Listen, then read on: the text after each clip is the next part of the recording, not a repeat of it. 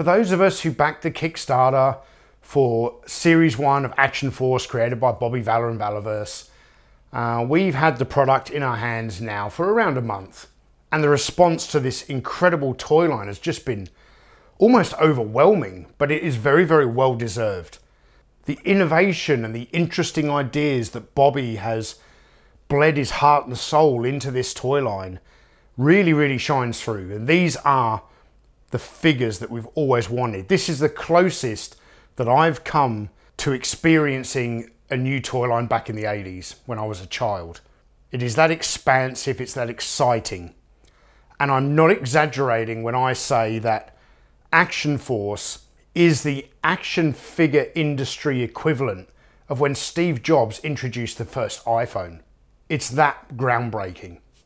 And in today's video, we're going to discuss what to look forward to with Series 2. Stay tuned. Come with me, toy fans. Hey toy fans, my name is Tony and welcome back to the Analog Toys YouTube channel. Now the first thing I need to impress upon you is that Series 2 of Valaverse Action Force has been split in to like 2A and 2B. So within 2A there are 4 core characters, and in 2B there are 3 core characters, a troop builder, a weapons pack and a gear pack. And these items are going to ship at different times, which is why if you go to the Valaverse.com website, there is a link in the description below. You can't order 2A and 2B together because there are separate shipping requirements. So Series 2A will ship in February this year, with Series 2B hopefully shipping in May of this year.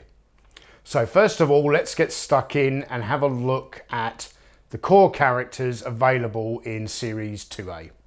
And first up, we have Sergeant Slaughter version 2. And I don't have anything against the original Sergeant Slaughter that came out in Series 1, but I much prefer the look of version 2 Sarge. Here we get a sleeveless version of the Sarge in a tank top. He's got that awesome looking like nickel plated grenade launcher and some additional web gear, which, you know, the original figure was kind of, he had a knife, he had a sidearm, and he was dressed in a green coat. This Sarge is like, to me, this is combat Sarge. This is Sarge who's gonna go up against the Swarm or the Garrison. I'm really excited for Sergeant Slaughter version 2. Next up, we have Rollout, who is the first African-American character introduced into the Valaverse Action Force toy line. And I'm really pleased to see this cultural diversity in the line. We did get kind of somewhat of it in Series 1 with the troop builders having alternate heads, so they could be either Caucasian or African-American. And then obviously in Series 3, we're going to get the female figures, and Eclipse is, I believe, Ecuadorian. But in basic terms, Rollout is similarly equipped to Condor. There's not a lot kind of different here. Okay, his sleeves are kind of rolled up to the bicep, not halfway up the forearm. There are some different colors used, but I don't have any issue with that at all. You know, this looks like a uniformed member of Action Force. He's got the team insignia on his body armor. And as much as the original Paintmaster photos look good, when I first saw this photo that Bobby posted on social media showing the figure in the packaging, I was stunned. The face sculpt and the face printing on this figure blew me away. And I can't wait to add Rollout to my Action Force collection. Now the next figure available in Series 2A is someone that I'm an enormous fan of. And that is Duster, aka Tim Kennedy. Tim Kennedy is a Brazilian Jiu-Jitsu black belt. He's a professional fighter. He's fought in the UFC, and he's also an active duty Green Beret. The guy is basically the modern day Captain America. And I'm super excited for issue 6 of the Action Force comic because that's going to be centered on Duster, aka Tim Kennedy. And I really hope that the character's portrayal in that comic is quite stoic and sincere and somewhat like the character of Captain America. Tim Kennedy is dressed in some olive drab pants, and you can see that the bottom of the pants leg is not tucked into the boot. Whereas, all the figures barring the Swarm in Series 1 all had boots and, a boot split rotation joint there. This really changes up the look of the character and affords a lot more possibilities going forward. So there is one less point of articulation because he doesn't have the boot cut, but that doesn't matter because with a pair of disc rocker ankles and thigh swivel, the figures still have the same posability. Like this is a quite redundant piece of articulation that is not necessary. I love Duster's 511 tactical vest. It is very similar to the vest that I wore in Iraq, which is why Bobby used that vest for the Desert Rat figure that we'll talk about later on. It's not exactly the same. Like this vest is exactly the same to what Tim Kennedy wore. It's made by a company called 511 Tactical. I wore a vest manufactured by a company called Paraclete, and it's slightly different, but it's close enough for toy purposes. I like the fact that the patch in the center of the body armor has got the Action Force unit insignia. Tim here also has a radio, and his weapon is just awesome. Both of them, actually. All three of them, I should say. Obviously, he's got his Gerber strong arm knife. He has his 509 Edge pistol, which I believe is the first time this pistol's ever been created in toy form. But then, like, the Scar is an awesome assault rifle. But a Scar with a 40mm underslung grenade launcher? This dude's taking no prisoners, I'm telling you. I'm a massive fan of Tim Kennedy and what he represents. And anyone who follows me on Patreon and has kind of seen a few of like the motivational videos I've been doing where I'm trying to get back into shape to be Desert Rat, and I'm very humbled that some people say that those videos I've been making for Patreon have inspired them. Well, I want you guys to know that to get my own inspiration, I watch a lot of Tim Kennedy stuff. I watch his Instagram videos, I watch his YouTube videos. This guy is an absolute legend of the military, of mixed martial arts, and I think it's just awesome that a guy like that is being brought into this toy line. So I can't wait to add Duster to the collection. Finally, in Series 2A, we get a troop builder. This is the Scarab. These are the sort of heavy ground infantry element of the Swarm. Now, apart from the head sculpt, all the other parts to make this figure have been reused or borrowed, whatever you want to call it, from other figures in the range. So the basic body is that of the Swarm, with the Bone Collector's body armor just painted in black and yellow. But honestly, I don't care. I love the Swarm, I love the Scarabs, I love the Wasp Raiders, and if Bobby can find interesting ways to bring us 3, 4, 5, 6 more different variations of this figure, different elements of the Swarm, I'm going to just lap them up all day long because it's the most striking figure in the range. They look terrific as troop builders, and once again, where I've ordered, like, I ordered 2 Tim Kennedys because I want to keep one in the box, but I only ordered one version 2 of Sergeant Slaughter and only one rollout. I've ordered 3 Scarabs because I'm going to build myself a Swarm army, and this variety just gets me even more excited about that prospect. Now we get to Series 2B, and the first thing that I'm really excited about and I'm going to discuss is the troop builder and the gear pack.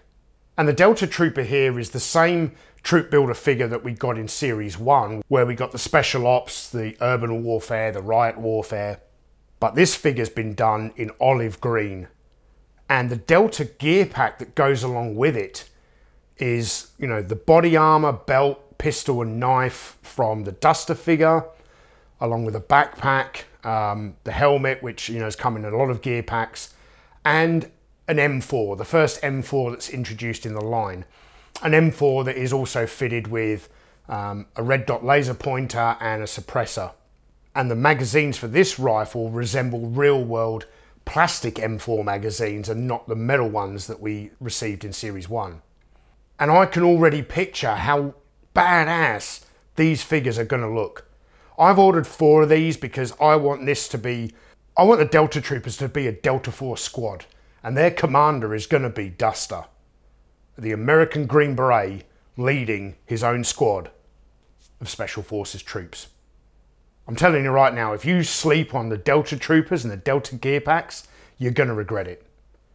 I only ordered 4. I'm sure there are some people out there that have ordered 12. Now, when it comes to the core characters available in Series 2, the first one that I'm going to discuss is Desert Rat. And because this is literally my own action figure, you know, this character is Tony Roberts. You can see it here on the file card. It's based on me. The head is sculpted to look like myself. The figure design is based on photographs of me when I served in Iraq in the late 2000s. But I'm not as pretentious enough to just sit here and tell you guys that, you know, it's the best figure in the line, you need to go out and get this. Because really, you need to go out and buy the entire line. Honestly, you need all of these figures. But what I will say is that Desert Rat is the golden thread that links the modern Valaverse Action Force toy line to the original Palitoy toy line of the early 1980s. The name is inspired by a character from Series 1 of Action Force in 1982. A very fitting name, really, since most of the operational tours I conducted were in the desert, and my outfit looks very desert-esque. And the most exciting thing for me about this figure is that Bobby's given this figure exclusive packaging, inspired by the original colour scheme used by Palitoy in the early 1980s. A lot of the equipment used here has been borrowed from Tim Kennedy. The legs of the figure are the same legs that were made for Tim Kennedy, the body armour, the belt. But what is unique about this figure is the shamar around his neck and the rifle. Not only is it unique to this figure, it was unique to me when I carried it in Iraq because I had heavily customised this. You can see in this photo here, I've got an Iraqi interpreter on my team just off to the left of me, and you can see how much longer the barrel of his rifle is compared to mine. That was the way my rifle was issued to me, but I went out and spent about $900 on a short barrel because it was much better suited for me, as I frequently was getting in and out of vehicles. I was moving through buildings. I wanted a shorter barrel, and I did a few other things to kind of customize my rifle by giving it an ACOG sight, some rear flip-up iron sights and things like that. And Valaverse have just done an amazing job of recreating my rifle in action figure form. I hope I get to see this rifle in a future weapons pack because I would like to see it produced by Valaverse, but perhaps in some slightly different colours or something like that. The next figure available in Series 2B is another troop builder. And once again, I've gone out and bought 4 of these as well. And that is the Garrison Cavalry, Kerrick's Army. Kerrick was like the sleeper hit of Series 1 for me. I bought every figure in Series 1, but when he arrived, he was the one that surprised me the most, in a good way. When I actually got the figure out and started to pose him, and his unique appearance was stunning. And the fact that he's getting now his own troopers who have a wonderful design. Like, I love the helmet on these figures. Again, a lot of the equipment here is also used by Desert Rat and Tim Kennedy, but it's been manufactured in different colours. But the main assault rifle is very different, and I'm excited about this. This is a G36, I think it's called. A very sophisticated weapon system made by Heckler & Koch. I have fired one of these once in my life, and it's really nice to see this awesome assault rifle in the Action Force toy line. Now, before I discuss the last core character, I do need to say that we're also getting another weapons pack in Series 2. And you can see from the image here that Weapons Pack Charlie is packed in with a ton more weapons. Very, very excited for this. I love the fact that it's got the same M4 from the Delta gear set, but it's been painted in different colours. I've had to order a few of these sets because I need multiples of that particular weapon. Now, the last figure available in Series 2B is one that I'm going to buy multiples of because I'm going to use parts and pieces of this figure to make my own Desert Rat version 2. Trigger is a badass. He looks something like a CIA operator or some elite contractor type with his, backwards baseball cap and his beard and his sunnies. Trigger looks like 90% of the employees of the Blackwater private security company that I came across in Iraq. They all had this look, the Oakley sunglasses, the baseball cap and the beard. I say that as I'm laughing because, it just became such a cliche. But when you bring it into toy form, it makes for a very unique character, and I love the look of this guy. This is the third sleeveless kind of singlet wearing figure we've had in the line after Kerak in Series 1 and then version 2 Sarge in Series 2A. And the fact that Bobby has not given this particular figure body armor, he's given him what I call webbing, what the British military called webbing or load carrying equipment, has got me really excited because when I was in the Special Forces, I wouldn't wear body armor all the time. Like certain operations, it's just not practical to wear body armor. And I would wear webbing or belt kit. So I'm really, really excited for this particular accessory. Trigger's armed with a saw, but this time we're getting a painted version, which is really, really cool. And another unique accessory in the form of a headset with microphone.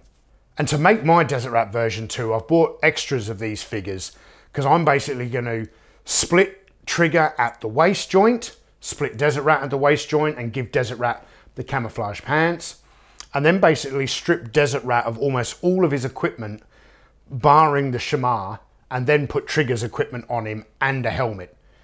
So Desert Rat version 2 is going to have the saw, he's going to have the ear protection, a helmet, and the webbing, just like I used to wear in the SAS. We're looking down the barrel of a really impressive lineup for Series 2. And we're not done yet. There's also the exclusive. This Night Ops Steel Brigade figure is exclusive to Big Bad Toy Store. And while it isn't a new figure as such, it is, the Steel Brigade figure simply repainted. Well, I don't actually want to use the word simply repainted because the colour scheme here is gorgeous. This really, really pops. And I particularly like the exclusive packaging that Valaverse has designed for this figure. I wouldn't say this is my favourite figure coming up in Series 2, but it's definitely the coolest. Pre-orders for Action Force Series 2 are closing very soon. I don't have an exact date for you. We will be getting that information from Valaverse very soon, but I would assume it's around the end of the month, if not just a little bit after. So don't sleep on this, guys. Now, I've seen a lot of people complaining on the internet because they missed out on Series 1.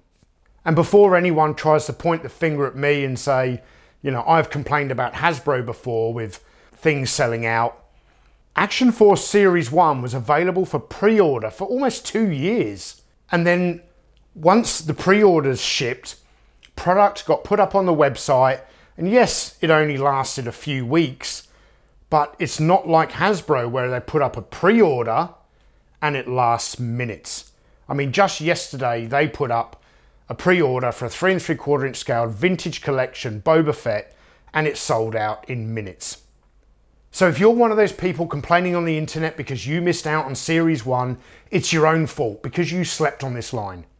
If you were sitting around waiting for some YouTube reviews to tell you whether these figures were good or not before you purchased them, and now that you've missed the boat, it's your own fault.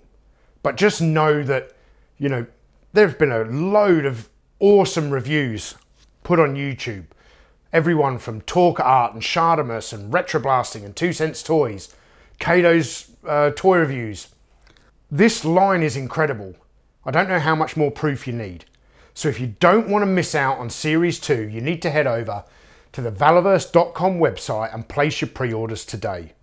There will be an opportunity later down the line when the product ships from the factory to the Valaverse headquarters. Bobby will always get additional product and put it up on the website. But you're taking a big risk if you're going to wait for that and, not be able to guess how quickly that stuff's going to sell out. Pre-order it now. You haven't got to wait 2 years like we did last time. Series 2A is coming in February and Series 2B is coming in May. The way this toy line is just blowing up all over the place. I'm so happy for Bobby, man. He has put Years of work. He's gambled his life savings, and it's so incredible to see this paying off. Hasbro really kicked themselves in the dick when they let this guy go from their company. He is the best toy designer working today, and this is the most exciting modern action figure line to come along since Toy Biz first introduced Marvel Legends 20 years ago. If you did miss out on Series 1, go and have a look on eBay and see if you can pick the figures up. You can, they're on there, but people want $200 a pop for them. Don't pay those scalper prices for Series 2. Place your pre-order today and don't miss out. And 5 years from now, you as a collector will look back with pride when you say that you got in on this line at the ground floor. So head over to the Valaverse.com website to place your pre-order today. I'm Tony from Analog Toys, and thank you for watching. Cheers.